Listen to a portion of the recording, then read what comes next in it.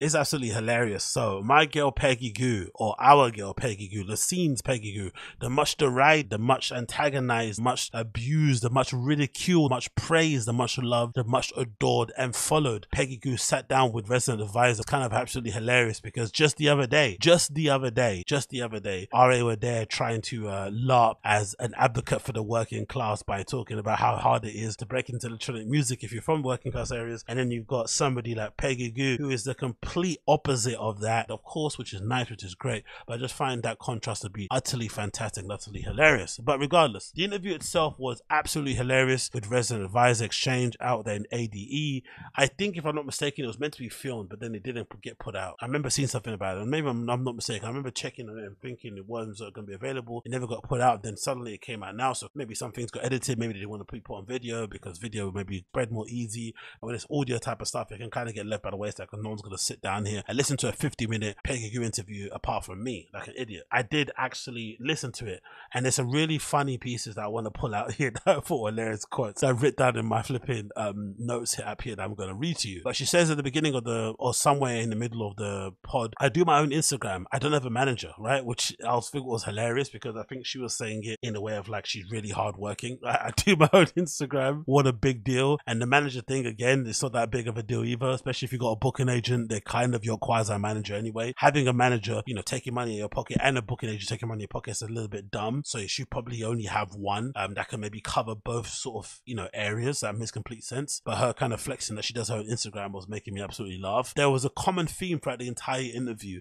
of her saying no to opportunities, which I thought was utterly bizarre. But I guess when it comes to these sort of programs, these sort of panel discussions or these sort of Q&As and interviews, it's primarily an opportunity for her to speak her piece. So her issues, her, you know, stumbling blocks, her hurdles, and clearly saying no beforehand was an issue for her. So now she got to this point in life, this awakening, where now she said no, and suddenly she feels more free and feels more empowered. But I just found it funny contrast of her basically in a weird way giving herself a pat on the back that she's so in demand and so, you know, well loved and people want to book her all over the place, that she's having to turn down these illustrious gigs, right? To maintain her mental health and the purity of her artistry. When you contrast that to what's happening in the real world, if you're not a, you know, world touring DJ out there that's super popular, for many people, myself included, just getting free gigs is hard out there because of the changing landscape of the world and nightlife and whatnot. That's completely changed post-pandemic, right? I was somebody that was playing every single weekend in my little local area of cocktail bars and pubs and breweries. I was there playing in the corner, you know, to a crowd of flipping 2 every weekend, and then suddenly it completely dried up post-pandemic. So clearly that's an issue for most of us, I would assume, out there who are not in the top 1% of people who get to tour around the world. So her basically gloating that she's saying no was absolutely hilarious in that regard. There was a really funny bit also when she said everyone wanted me to do EDM, which was hilarious, and she also used that as something to kind of boast about, which I guess if you're somebody of her level, that is something to kind of be somewhat proud of, because you would imagine, especially when she first burst on the scene and she was flipping everywhere, that easy cash grab of dipping into the EDM bag, like what Fred again is doing with Skrillex and all that sort of stuff, is really tempting and easy because that money is quick and easy and it can propel you to a bit of stardom that you're probably never going to get just occupying the kind of scene circuit. You know, if you hang around Skrillex long enough and Diplo, you might end up, you know, catching a case, but you also might end up, you know, catching a quick little cheeky Grammy nomination because you decided to go or leave somebody a cheeky voicemail on their phone, like what Fred again fucking rinses, right? That could also happen. You never know. So I understand the allure. So maybe her saying no to EDM was a big deal. So big up her for that one. I do like the bit that she says, genuinely do like that she mentioned how important Boiler Room Deck Mantle was to her career, because for whatever reason, maybe it's because of, you know, Tory nature, privileged nature of the founders who founded Boiler Room, which is again not their fault. It is what it is. I still think, you know, a guy from that kind of background deciding to flipping muck it up or muck in with us regular schmegular normies here on the ground level is definitely good. Taking that money from daddy and mummy and investing it back into the scene and building this amazing platform that's basically self-sufficient. He stepped away from it now, if I'm not mistaken. I think he got sold to Dice, so that guy's not even involved. I've got his name, tall, skinny white dude with curly hair, but he stepped away from it. But I always thought, regardless of his background and what he does, unless it's kiddie diddling and shit, I don't really care if he's rich and he's got weird opinions and he's a Tory. I still think the platform itself has done more good for the scene than it's done negative, because I've seen people's careers. I think of somebody like a Jada G, who also had her issues about, you know, how she's represented, how she's looked at in terms of a DJ, and having too many people maybe oogle her and, you know, see her as a sex object. But even she mentions in her interviews how important that Dick monumental Boiler Room set it was. And I think there's many people out there that would say the same thing, that Boiler Room and these kind of platforms do change your trajectory of your career, because they immediately, you know, you got these metrics that could be used from booking agents and venues to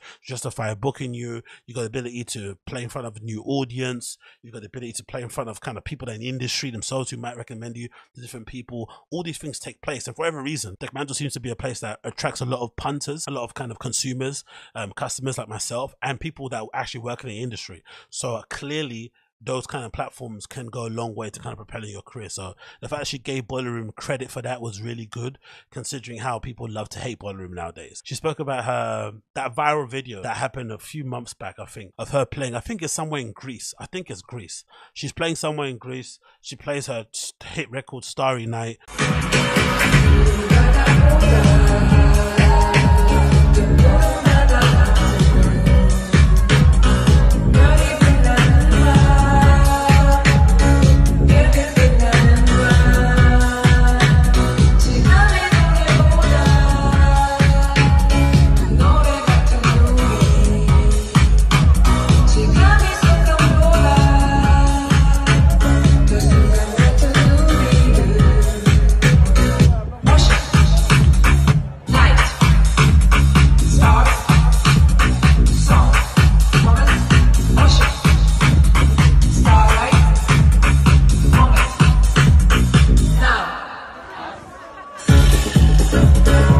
Which unfortunately has aged terribly. It kind of reminds me of that track with the Maria Maria sample DJ Khaled did with Rihanna. That aged terribly too. I remember when that dropped thinking, oh my God, this is amazing. And then by the next day, I think, if I'm not mistaken, it dropped on like a Thursday. And if I'm not mistaken, I was playing somewhere on a Friday night. And I swear on my life, I went to go play out on a Friday in a place where they would, you know, receive that track well. And after the first verse and chorus died, I was like, wow, this tune's already dying. So it already got rinsed in like a space of a day. It got rinsed already. And, you know, it kind of died a slow death. And I think the same thing happened to Starry Night. But anyway, there's a video of Peggy Gou playing somewhere. Whatever venue she's playing is really weird because the DJ booth is kind of like in the middle and everyone's kind of surrounding her in a sort of daytime sort of thing.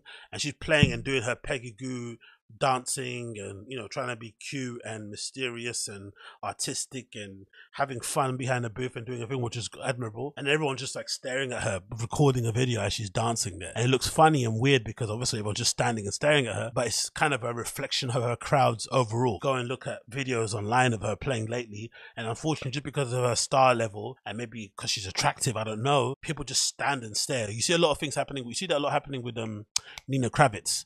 Look at videos of Nina Kravitz, especially when you play in places like Italy and shit. You just see like row after row, the same looking white Italian guy, right, with dark hair, with his smartphone, just staring at her as she's playing. And she's doing her best like Nina Kravitz thing, right, with her high-waisted shorts, right, it's tucked in t-shirt, like doing her thing. And they're just staring at her. And I don't know if they're just staring at her waist, if they're just admiring her face, who knows? Definitely there's something that happens when you become really popular where you attract this normie crowd who just stand and with their iPhone just, you know, staring at you through their iPhone screen, unfortunately. But I liked how she said that wasn't my responsibility. It's like, it kind of is, isn't it? Like, you become so big that unfortunately you've kind of lost contact with quote unquote real ravers or the underground, as she hates to say. And now you've kind of got these fans who are just there to kind of, you know, capture you on their smartphone, show their friends that they're, you know, that they have an Asian friends or people that they like from their community. And then that's it. But they're not really caring too much about your artistry in any way, shape or form. I thought that was hilarious. But I thought this bit in the interview was super, super funny, where she mentions something to do about her haters and her critics. I guess the question kept getting asked the same way, different times. And then finally the mask slipped off, right? Her real self popped out, which I've always believed this to be the fact. I've always believed that underneath all this kind of like, I don't really care sort of stuff, there's this person underneath her that's just like, fuck you, I'm collecting money. Do you know what I mean? I'm getting to the bag. Like, I think there's a real there's a real cold businesswoman behind that mask of like being the happy DJ, dancing, having a good time, wearing fashionable clothes. There's like, no, I'm getting to the bag. Like, I know I see this business, I see how this works, I'm collecting the bag. You guys speaking all this stuff about me online, it's all noise, it's all flipping static, it's all white noise, doesn't matter. I'm getting to the bag. But they kept asking the same question all the time about haters and about, you know, critics and whatnot. And she had this very interesting thing to say, which is a good indication of what her priorities are when it comes to DJing. Yeah? And it's all about the money, dollar bills, y'all. Or artists being put into boxes by, you know, whomever. And let's not forget all those people who call themselves underground. When they get a same offer as what I do you think they will say no? It's going to be very, very hard to say no indeed. Oh, by the way, that moderator was fucking annoying. She did a terrible job, which is a shame because she was so good at moderating the Discord panel back in the day. I remember listening to her ages ago. It's like a 3-hour panel. Honestly, I listened to waste time on. There's like a 3-hour panel when Discord went through their issues with, racism and sexism and assault and whatnot with their bouncers back whenever it happened. And she moderated that panel and she did a pretty decent job of trying to pull as much as she could from the owners and founders who were not being the most, cooperative in that kind of situation. But I felt like this entire fucking interview, she was really wanting to flipping tongue down Peggy. It was a real licking of her ass. It was flipping quite nauseating to witness, to be honest. But hey, it is what it is. But I thought that was a hilarious answer that she provided there, right? If all these people that believed to be underground had the same gigs that I was getting offered, would they be saying no kind of thing? It's like, but that's the whole point, isn't it? Of people criticizing you and people of your ilk is that, the wealth and the gigs and the big monies are only accrued at the top. No one's paying some underground DJ that doesn't look like you to play for Nike for like 40. What did she pay? Was it 40 grand, 100 grand, whatever that was back in the day, whenever it was, it maybe? That was the whole point. But I love that she missed the point completely and said that, they would all play for the same money that I would be paid for if they wanted to do it, which, it's funny because it clearly shows that what her intentions are and where the main priorities lie in this thing. Because some people out there don't necessarily want to play for money. They want to play in cool places. They want to connect to cool crowds. They want to go to cool, interesting things. But hey, whatever it is. Then there was a question on the interview regarding influence. She was like, oh yeah, I use my platform to be a positive influence, which I thought was dumb because she didn't have anything to say. And again, that's something also I need to point out. She did come across a bit dense. It's not her fault because we don't have a talent for public speaking. English is her second language. There might have been something lost in translation. But I thought overall what this did do was reaffirm my long held but oftentimes full and belief that I kind of slip and backslide and make a mistake to break. But in general, I've always said you should never idolize or celebrate DJs outside of just what they do behind the decks. You should never even want to get to know them. And I've made the mistake of doing it myself, especially when it comes to people that I find new or you find that they may be attractive, whatever maybe you want to just dig in and find more about them and communicate with them. And you start to realize that, oh, you're a bit of a wanker, innit? You're a bit of a div, innit? You're a bit of a cunt. And it doesn't necessarily sit right. And for me, I don't know about you, but sometimes if you meet people or you kind of meet them and they come off a bit, they come off like a cunt, it's hard to then listen to their mix or be a fan of their music or support them anyway. It kind of taints it. So knowing that most people, myself included, have cunty things about us, I would much rather just leave it to one side, all that stuff, and just focus on the music alone. So I feel like these kind of interviews, if anything, they don't really serve these DJs any well, to be honest. Unless you can speak well, unless you're an interesting person, it's not really going to work. And for someone like a Peggy Gou, like outside of DJing and wearing cool clothes, like what is she really doing day to day that would make her an interesting or compelling person to listen to? What life experiences does she have that would actually warrant having a sit down, of an hour plus interview that would actually be of any kind of value? I say absolutely none. And maybe that again isn't her fault because if you're somebody that's a specialist in a particular field, you have to dedicate a lot of your time to the art that you're doing day to day. You're touring all the time, listen to music producing, mixing, blah blah blah. There's not enough time to be reading books and watching movies or going to far-flung places or hanging out with friends, constantly on the grind. So clearly you're a bit one-track minded. But I've got to say, she did come across incredibly dense. There was parts where they were trying to probe her to be a bit more introspective and to maybe open up a little bit, and it was just like there was nothing there. Maybe it could be PR because she didn't want to get involved in talking about societal political issues, which again is funny considering all the madness that she did during during the pandemic. Do you remember that? All the play graves. The most iconic one I think I may have here, she went to Russia to celebrate Nina Kravitz's birthday or her birthday. Business Techno, of course, having a record of the entire thing. And I think this was during like the peak of the pandemic. Again, we now know a pandemic was a whole bunch of nonsense. They clearly, pulled a fast one on us, especially when it comes to the COVID passports and the face masks, all this nonsense. But when we were in full hysteria, when we were all panicking, we were all scared, our grandmothers would be dying and stuff because people couldn't stay inside and not go to a rave for a couple of months. These people were flying all over the place and partying in places where the restrictions weren't as tight, where people were maybe obfuscating the numbers and whatnot, go to third world countries and other far playing places. And for whatever reason, they decided to go to flipping Nina Kravitz's home country and have a good time and post all these pictures all over Instagram. And, the party happened in some sort of palace. private party behind closed doors, PCR test for all the famous people, social distancing, not coming close to the decks and stuff, this sort of bullshit. It was absolutely hilarious. So maybe this is the reason why she doesn't want to get involved in political type issues, but clearly they're trying to probe her, but it wasn't really working that well in that regard. There's actually a clip here they uploaded on Twitter that's got a bit of her actually talking that I actually play. It says, I'm going to tell you things that you can't Google, and she tells absolutely nothing. That's actually the meme I got from this whole entire interview. She gave us absolutely nothing. You see the same face that she's giving you now, like she's kind of dead behind the eyes. That's what you got from the interview. It was absolutely nothing you got there from her whatsoever.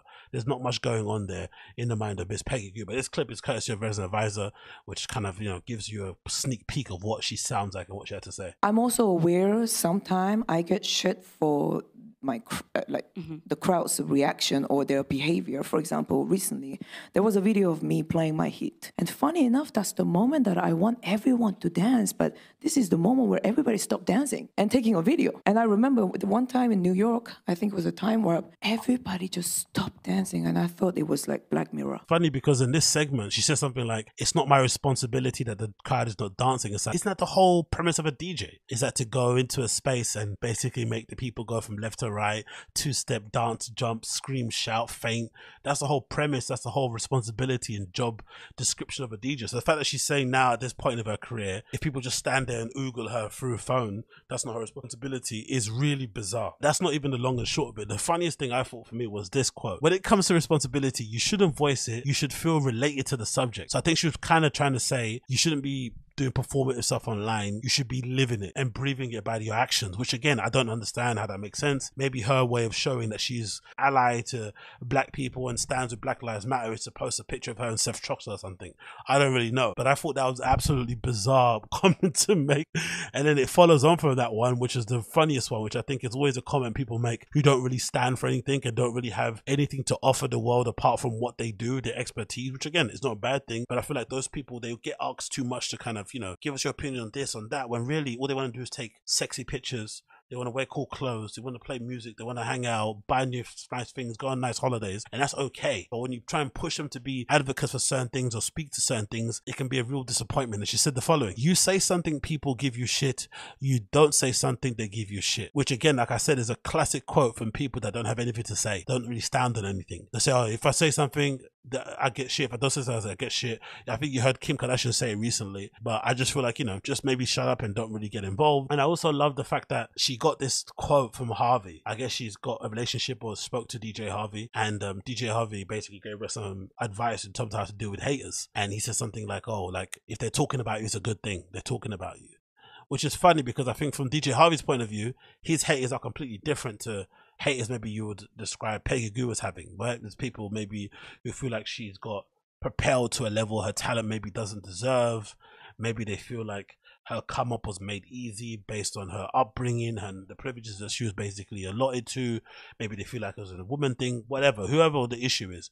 But there's a lot of, I feel like, I won't say justifiable, but there's probably a lot of weight to a lot of the criticism behind Peggy, whether you like her or not. There is some legit criticism that maybe can be pointed to her as her and how her career has been navigated through whatever she's done. It's not nothing to do with what DJ Harvey went through. And if anything, the DJ Harvey quote was more to do with how he had to kind of combat against people, especially the chin strokers, especially people that maybe thought he was a little bit too niche and maybe took himself way too seriously when it comes to music, and his obsession with not maybe releasing set lists of what he played and hiding, the label of the track he's playing, all this sort of stuff that, a lot of the chin strokers, Shazam type people when they first popped up on the scene were getting offended by, is not really similar to anything that Peggy Gou's going through in terms of maybe some of the criticism she gets. And anyway, forget the criticism. She probably gets more love than criticism anyway, because she's one of the biggest DJs out there in the world, right? She's got millions of followers, I'd assume. Maybe the millions. Let's actually check. I've got Instagram loaded up here. Is it millions? Is it millions? It should be millions. You wouldn't, that's it. 2.7 million actually followers she's got on Instagram. So, this whole idea that you're getting all this hate from people is a little bit dramatic. And a little bit, worries me, when really and truly you have more love than haters, because clearly you're booked and busy and thriving out here. Thriving, despite, the limited output and whatnot. But I thought that was funny. But the best bit for sure, was the Q&A. There was a bit where the moderator got a bit pissed off at some lady that was sharing a pretty nice, I thought, story and anecdote that related to Peggy. It's like, oh, have you got your question? Hurry up. It's like, bro, just let her breathe. she's gonna get to it. Chill. That was funny. But I thought the best bit definitely came with some lady towards the end who I think was Asian. I think she might have been Chinese.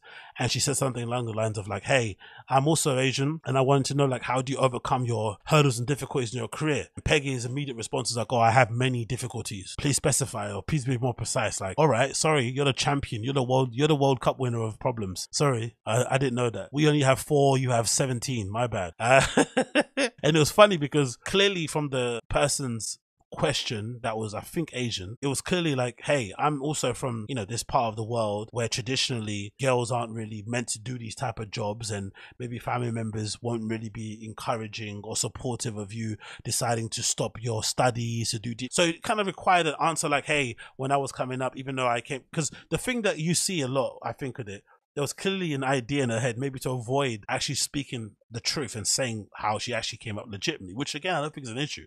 I don't think the fact that she comes from a rich family that afforded her the ability to kind of gallivant around London and Berlin and do what she wanted and figure out life through that way and whatnot, I don't think that's a bad thing. Everyone's got their way of going forward. Like, you know, just because you interned at a record label, you know, for nothing for 7 years, and that's how you got your come up, it doesn't mean your come up story is any better than hers. Everyone's got their journey, but for whatever reason, she's very resistant and hesitant to talk about it. Maybe because it's a private life, she doesn't talk about it, but I feel like that's an important part to put out there so that you can give people perspective of how your journey kind of got to where you got to, because, you know, giving that nonsense anecdotal advice can kind of feel a bit vague and a bit wishy-washy and a bit kind of, you know, for the sake of just saying it. So I feel like with that girl that she asked that question, it kind of required maybe an answer like, hey, even though I had the privileges afforded to me that I could take more chances because my parents had this whatever and it gave me the opportunity to do what I need to do, it's still a situation where maybe you have to show and prove. So maybe, you know, she could say something like, oh, you know, to convince my parents to give me a chance, I told them I'd take a year off of school